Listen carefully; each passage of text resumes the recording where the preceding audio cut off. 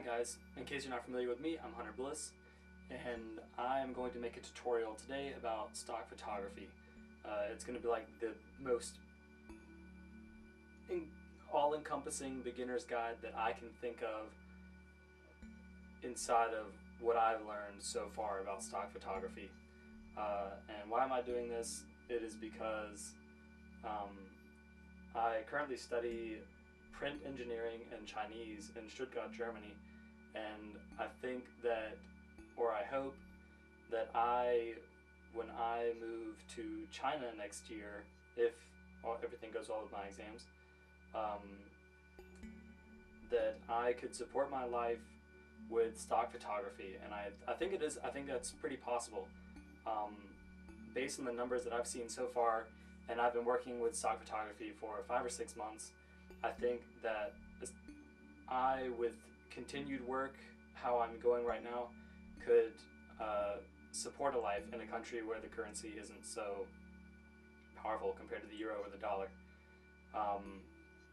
But I can make that even more possible with your referrals. And for that reason, I would like to teach you everything I have learned so far about stock photography in exchange for your referral, if you decide to actually dive into stock photography and make some supplementary income. So yeah, let's get started. In case you don't know what stock photography is, it looks like this. There are websites on the internet that sell commercial photos, like Shutterstock.com would probably be the most popular one. Getty Images is also really popular, and through these websites you can upload high quality images that you create, and they are sold by these companies, and through that you can get some passive income. And the great thing about that is that once your pictures are online, they sell licenses to these pictures, and these the pictures stay online forever, and you get a small commission on the license that was sold. And my apologies for this terrible teaching style. I'm not a good teacher. I'm a good doer. So this is what my account looks like by Shutterstock. I can show you my other ones. I personally have Shutterstock, Fotolia, Dreamstime, Stock Photos, Big Stock Photos, and iStock Photos. I would recommend at first to get yourself just Shutterstock or one platform and try it out and see how you like it, because in the end, stock photography will become a lot of work, and it really will be. I'm in the middle of exams right now, so I'm not doing as much stock photography, but during the semester I was doing stock photography about 2 days a week, and those days were solid 10-hour days. One was shooting, and then the next day was normally editing the photos, but it works out. And right now is a great demonstration of why stock photography is so practical, because I haven't worked in a week. I just got back from Milan. I'm from Milan, Italy, and I've been making money since. It's not a lot. It's like, who knows, like $11, $12 a day, but it's awesome. And I apologize, my whole screen is in German. I do live in Germany, and you can see this is like my balance, and I will go into that later. I do not use the websites for my balances. I use a special app that lets me keep track of all the platforms that I use at the same time. It's very useful. But basically, this is what it will look like when you have established your stock profile. What else? Another thing I would like to show you is exactly what it means to work in stock photography for this long. And when I originally started, I had just uploaded the travel photos that I had taken when I was working at this other company. That was actually how I got started in photography. I started working for this company that sent me around Germany, and I had some amazing pictures, little technical skill in my actual capturing of the photos, but I thought that I could make some money from these photos because I had known about stock photography, and it had gone this far. And as I had gone further into the process, I started dating my shoots, which were basically me just walking around in my local area and taking shots of things that I found interesting or maybe useful for commercial purposes, stuff like this. And once I really got going, maybe 2 months into it, I realized that I needed some serious photos. So once a week I went out and I still do it, just not right now because of exams. I come up with some sort of creative shoot idea, and I capture all of these photos, and then I upload them to my stock platforms. But this is what it looks like to have a decent collection. I'm not really sure how many it is, but the number that you may have seen by Shutterstock, which was only 1,000 or so, is a small percentage of the actual photos that I took, because Shutterstock has high requirements, high expectations from the photos that you upload, and that does really cut down on the photos that are actually accepted. And once you get further into the stock uploading and you get used to the expectations that they have of the photos, your approval rate actually goes up. I've noticed that most of the photos that I submit now are approved, but only because I became more familiar with Lightroom, with my camera itself. That's very important. And yeah, so that's so much I would say to what a library would look like, and kind of how I built my library of photos as a student and not a full-time stock photographer. But let's get into the next part. So you have your library of edited images, and I'm going to assume that you know how to edit an image. I can create a tutorial later if there's need for that, about how to edit images, but since this is about stock photography, I'm going to stick purely to what I think is relevant to being successful in stock photography, or at least successful as I have been. So you have your images here, and if you're not familiar with metadata, metadata is a standard of information that is added to the behind the scenes of the image. It's not, you don't see it in the image, but it's in the digital file itself, and it will automatically tell stock websites how to tag the images, how to title the images, how to give them subtitles or captions. This is all very, very important that for the search engine optimization of your images and letting your images be found by certain stock platforms. And in this case, we have, for example, an airplane wing flying over a city. Pretty neat image.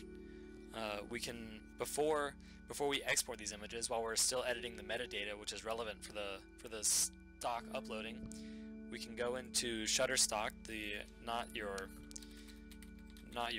account, but you can go to the Shutterstock website and type in, I don't know, like travel plane, really vague concepts that would probably result in a huge number of images. So you type that in the search box and you order them by popularity, and you'll find images like this one, for example, that is somewhat similar to the one I created. You can click on that, and when it loads, you can find what kind of title, how your title might look like, because perhaps this title has words in it which are very often searched, which is why it's one of the most popular images. It's a great image anyways. And you can go down to keywords and find of course, the keywords, and I think the keywords in this case are even more important than the title itself. So a lot of times I'll go and I'll look at these keywords, I'll consider what are relevant to my image, or honestly, if the image is relevant enough, Shutterstock really won't notice the difference, and I can just copy at least those keywords into the metadata of my images here when I add a title and keywords. A lot of the times, which I find astonishing, is how few keywords there are and how successful a certain image is. But sure, you can add up to 50 keywords to your image as long as you have some relevant keywords that are enhanced by these certain keywords. And I think this tip here is pretty useful because I didn't start doing this until like a month and a half ago, and it really does increase how often your images are found.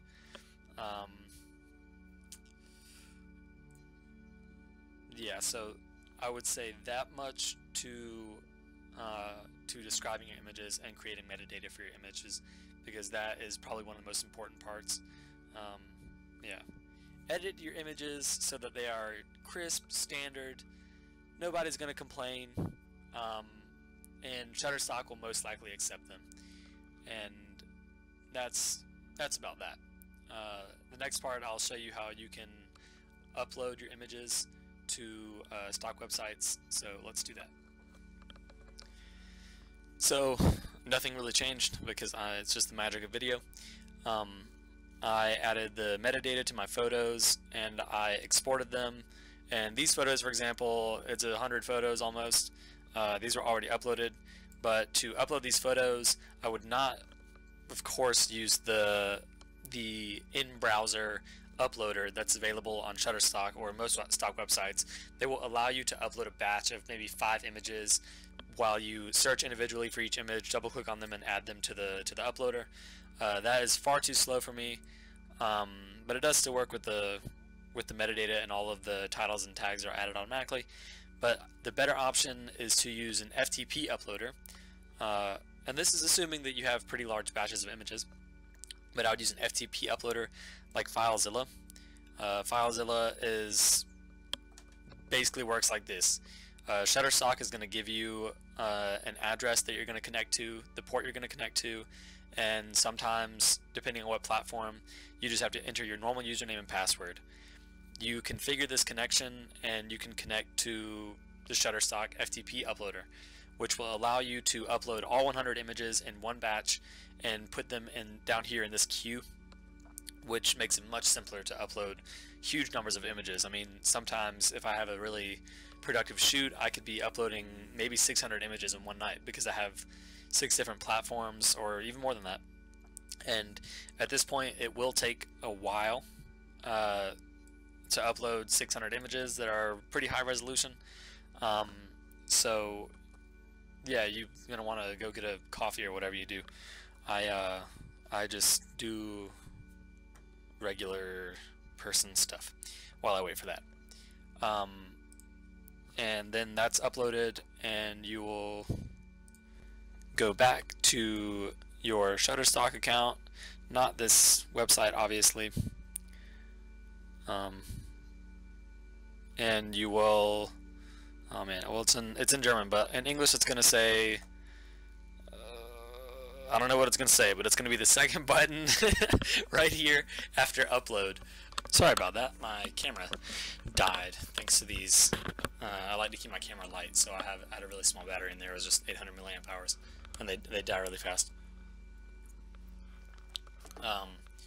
So anyways, you will go down to this thing like Bilder senden, and in this case, I don't have any photos that are waiting, but you're gonna get a small rectangle with the title, the keywords, and the categories.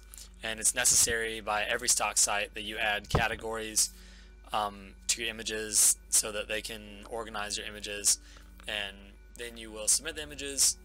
Well, I should also say you could upload, if your images have people's faces or brands in them. I'll give you like a really good example of an image. Hold on. That would need this sort of classification. This image right here, if you can see it, has a lot of people in it. And since it's high resolution, all of them are probably recognizable. And because they're all recognizable, you would have to upload this image as an editorial image. And that basically just means that you would add information like the date and the season, what's going on in the picture, what makes it maybe newsworthy, and then in Shutterstock you would choose the editorial classification, and then it would be sorted as editorial. The same thing goes for really private buildings like homes. If you were a real estate photographer and you take images of the inside of homes, which could also still be successful on stock photography websites, you would either need a release that you can download at Shutterstock, and the Shutterstock release is valid across all websites that I have used so far. Maybe I can tell you about an app that also has good releases. You would need a legal release for either private property or someone's identity. Private property with a release, you could upload it without having it as an editorial classification, and the same goes for people. But if you don't upload it as an editorial image because you don't have a release, or because you do have a release, that can be used for private purposes, which is always good, even though in my experience talking to graphic designers and having worked as a graphic designer for a while, I don't think that graphic designers just use editorial images for news purposes. I do often see editorial images being used for commercial purposes, which is actually not allowed, but it happens, and I'm not responsible for anyone who misuses my images. But yeah, that's basically the jib about editorial images and their classification here at Shutterstock, for example. Otherwise, once those are all categorized, you would click on select all and submit them. You can also, I don't know if I could show you a good example. No.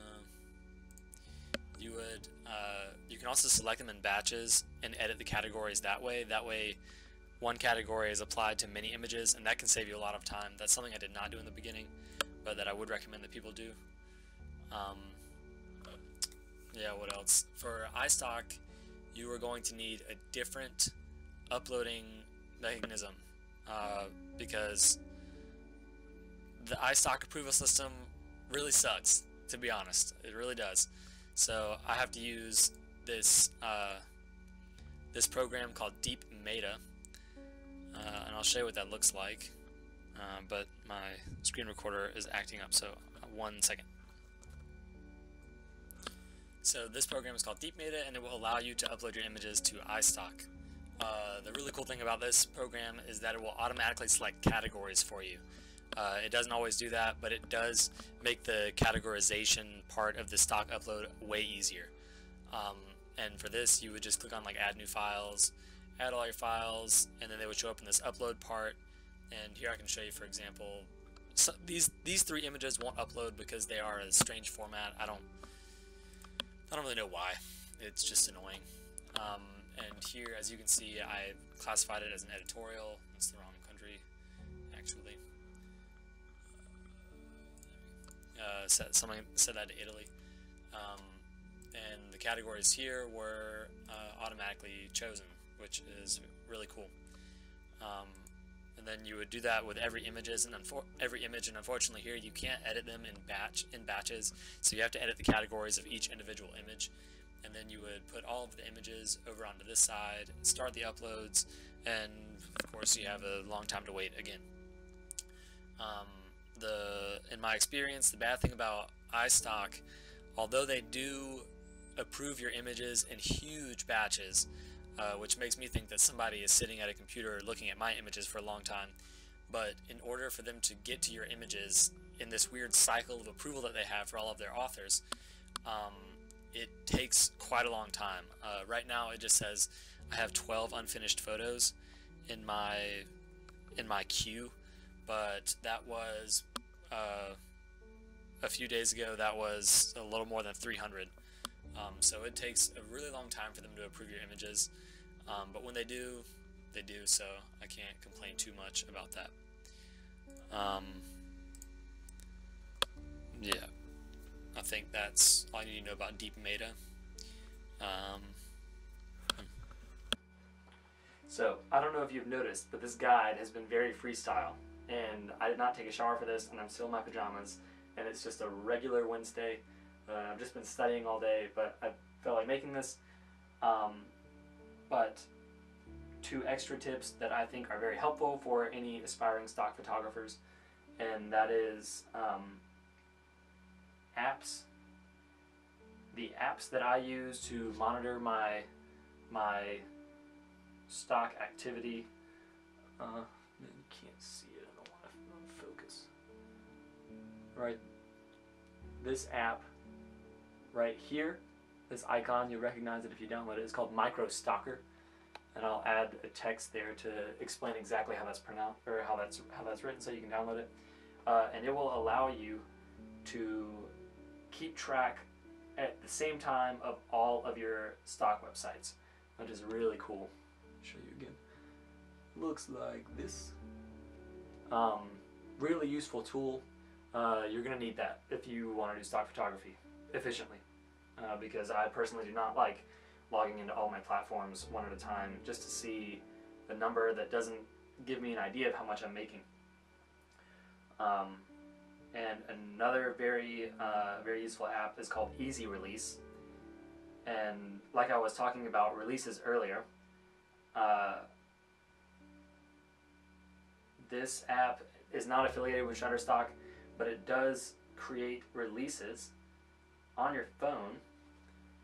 You know, like a bunch of criteria here. I'm not gonna keep showing you up close. It does give you all of the same criteria that you would have in a Shutterstock model release, and these are very mobile, and you can make one with your model on the go,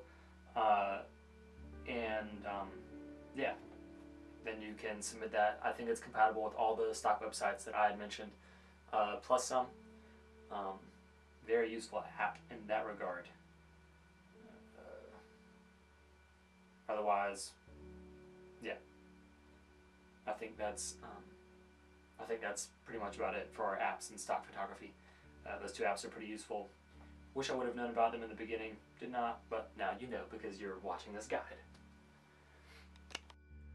So finally, to conclude this video, I should probably talk about the serious side of stock photography, its feasibility, why I like it so much compared to the other branches of photography, and how successful you could aim to be, which I think if you use this guide, you probably will avoid a lot of troubles that I had early on, which I did by watching other guides from people that I'm now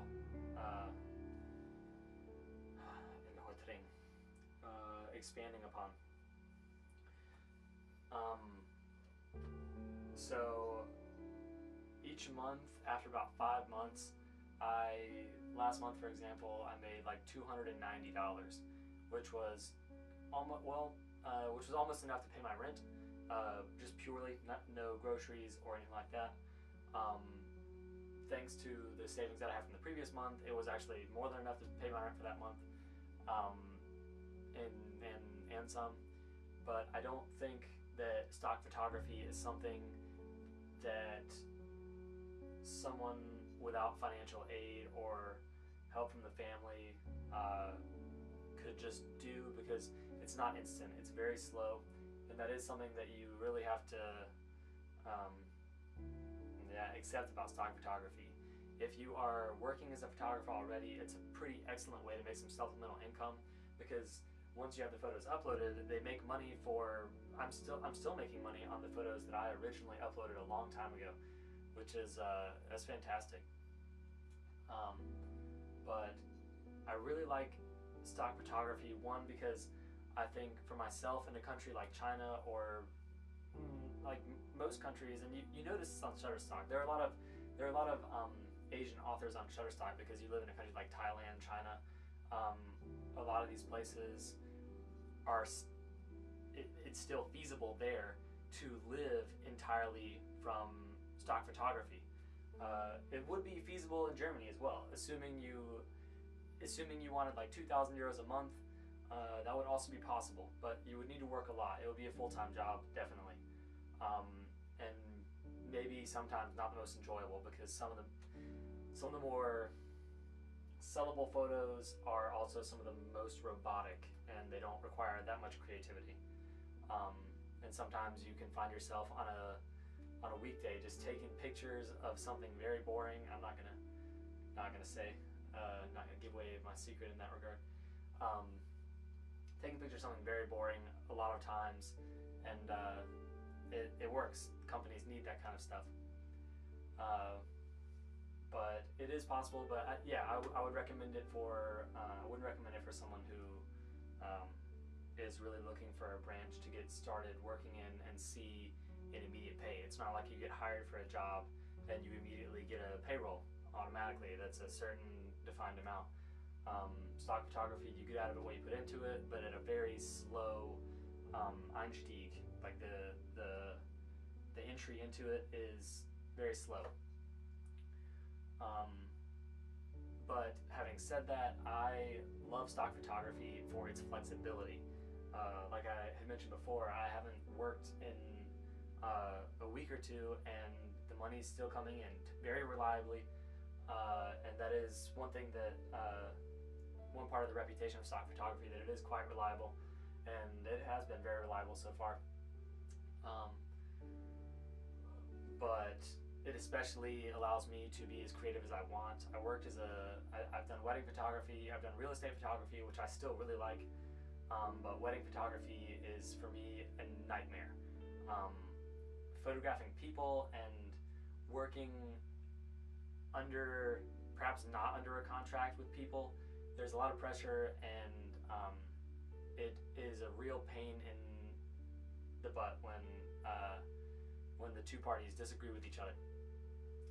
The pay is really nice. I always say the pay for wedding photography is almost like a cheat code, but it's not. It is compensated by the incredibly hard work that you have to do and the lack of enjoyment that I personally have at wedding photography.